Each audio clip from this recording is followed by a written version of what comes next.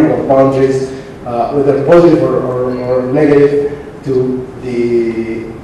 one for the politics of identification in Sudan, and also for the state of peace and conflict between the two countries, and peace and conflict inside any of these countries. Thank you very much.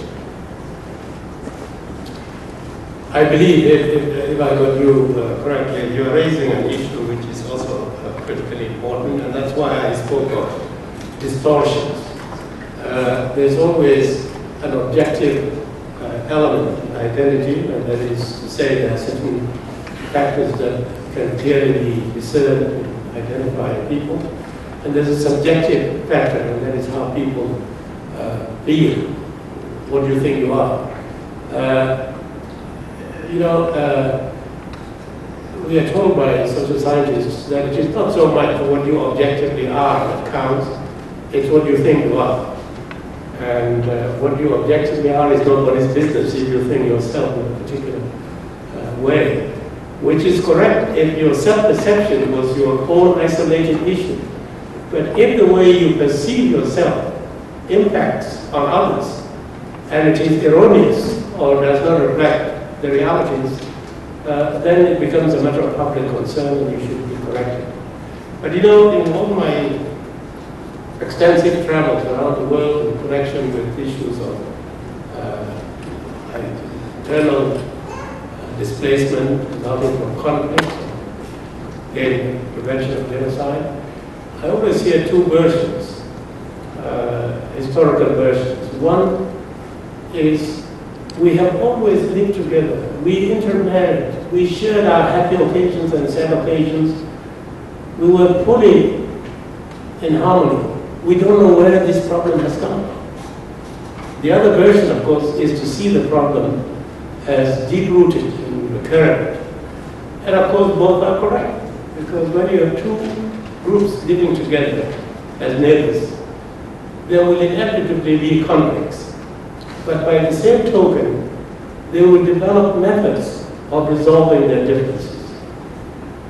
The question then becomes, when they get into conflict, they only remember the negatives in the history. When they achieve peace, they remember the positive. I remember doing some research among the North Dinka at a time when they had just fought with the Assyria in the 70s.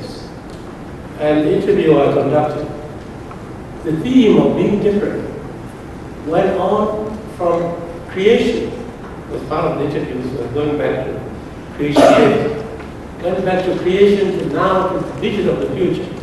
Nothing unites us with these people. We're different. God created us different. Then after we had a peace agreement, and I interviewed people again, the story had changed. We and the Messiah are one. We were created like brothers. And the whole theme of even the future, we are headed towards integration. We'll be assimilated. We'll assimilate one another. We intermarry. We all like that. So I think it's a question of two things. First of all, in the short run, you have to accommodate diversity in a way that is constructive. In the long run, you have also to see the possibilities of transcending the differences and fostering a form of integration so that people begin to identify themselves as Sudanese, South Sudanese, or whatever the label. I'm intrigued by two versions of this approach. One is in Rwanda. After the genocide in Rwanda, Rwanda adopted a policy of saying there is no such a thing as Tutsi or Hutu. While we're all Rwandese, and reference to ethnicity was almost forbidden. It's actually forbidden. Whereas in the case of Burundi, they recognize that there are these ethnic differences and that the solution is to accommodate them through various methods of political arrangements. And I feel, to some extent, both have some validity. As an aspiration, Rwanda, I think, is right in hoping that people will one day go beyond being Tutsis or Hutus But Burundi is right in saying that in the short run, for now, we have to accommodate the differences. So I think in Sudan, whether we're talking of North Sudan or South Sudan, you are right that intermarriage has really cut, across the boundaries, and people, there's a basis for coming together.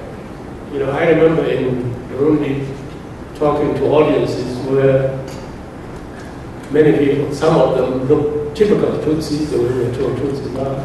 Some of them look typical Hutus. Many I couldn't tell. And so I asked the foreign minister, can you always tell a Tutsi from a Hutu? And he said, yes, you can, but with a margin of error of 35%.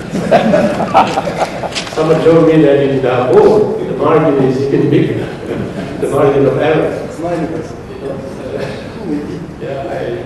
I don't want to embarrass Ali here.